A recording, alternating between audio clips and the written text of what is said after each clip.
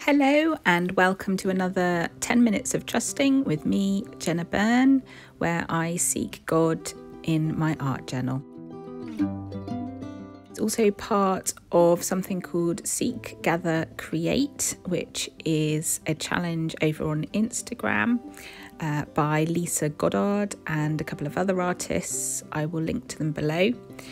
And each week, the challenge is to find certain items and use them on your page. So this week, we were challenged to find a butterfly, something blue, something soft, and some tissue paper. So I'm working in my little junk journal for this project. Apologies if you can hear the wind howling in the background. We're in the middle of Storm Eunice in the UK, supposedly one of the worst storms that we've seen for decades. The roof seems to be holding so far, so that's all good. Praise the Lord for that. So I'm sticking down some feathers. This is a printable from my Feathers of Hope video. I'll link to that below. Just some leftover painted feathers that I had. I think the butterfly theme is leading me to thoughts about transformation. It's a beautiful metaphor, isn't it, for how we are new creations when we accept Jesus into our lives. The old has gone and the new has come. So everything to do with our past life, that is now dead, and we become this wonderful new creation in Christ. That is true, and when I became a Christian, there were things that changed about me instantly, but there were also things that I continued to struggle with, if I'm honest. And I don't know what your experience of being born again is, but it is both a once and for all time thing. We are once and for all time accepted by God because of Jesus and his death on the cross. But it is also a process that we are all in. And sometimes, if I'm honest, I find that process a bit frustrating. There are things about me, my lack of patience being one, and a propensity to lose my temper and get stressed, and anxiety, things like that, that I would rather God just swept away in an instant. But it's a process, and I am making progress, although sometimes it's difficult to see. Sometimes I can be really hard on myself, if I'm honest. I'm a bit of a perfectionist, and I hate to make mistakes. I hate those days where I think, oh, I failed.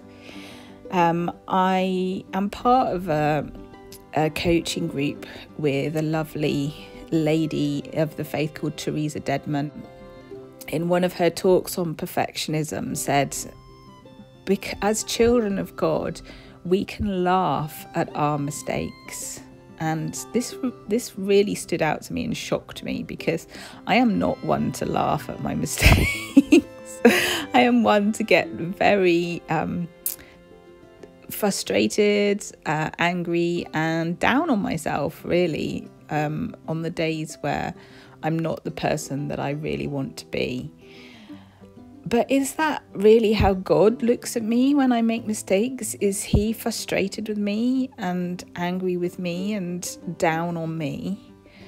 Or is he just longing to pick me up, dust me off, remind me that I am a child of God, remind me that he loves me, remind me of the price he paid so that I wouldn't feel sorry for myself, and set my feet back on the rock so I can carry on with this process of transformation.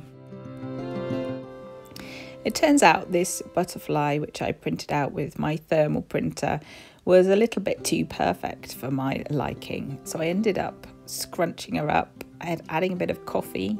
I'm now adding some colour in the form of watercolour paints. And it's interesting for this butterfly to fit nicely on the page and look the way that I wanted. It had to go through some stuff. It had to go through some bending and creasing and painting and sewing. I've just stitched it together with some cardboard and the fabric on my sewing machine. And maybe that's true of us as well. Maybe for us to be the beautiful creature that God wants us to be, we sometimes need to go through some stuff, and it's not always a straightforward path of transformation.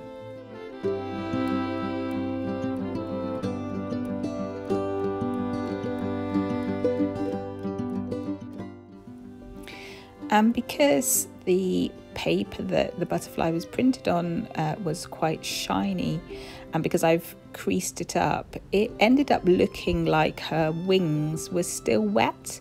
You know how a butterfly emerges from the cocoon and has to wait for its wings to dry before it can take flight.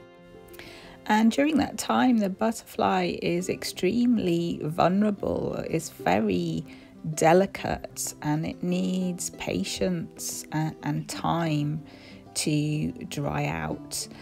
And I guess my thought was, do we give ourselves that time? Are we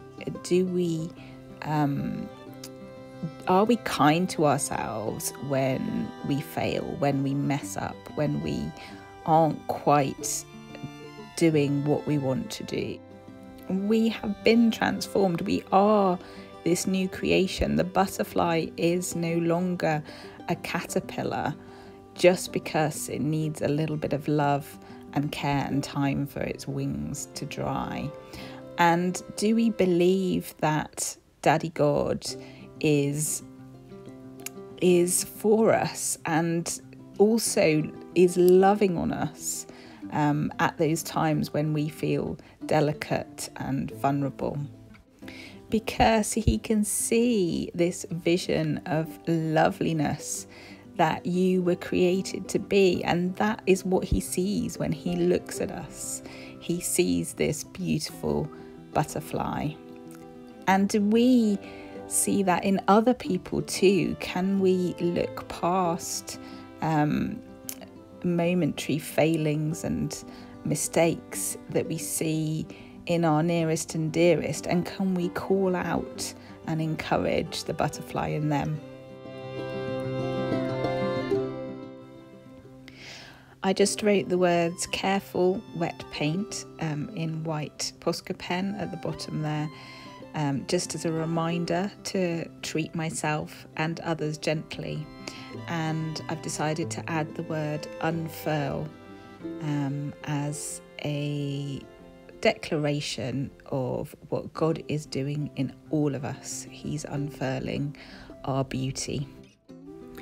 Therefore, there is no condemnation for those who are in Christ Jesus, because through Christ Jesus, the law of the Spirit of life set me free from the law of sin and death. Free to unfurl, free to fly. God bless you. I hope you've enjoyed this video. Do hit the subscribe button for more videos in the future, and I will see you soon. Lots of love. Bye.